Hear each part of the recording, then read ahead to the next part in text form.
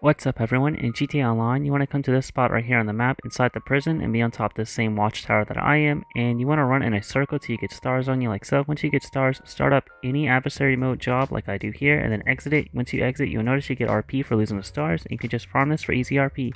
Enjoy and have a great day. And if you like videos like this that are straight to the point and don't waste any of your time, consider leaving a like to help. Thanks.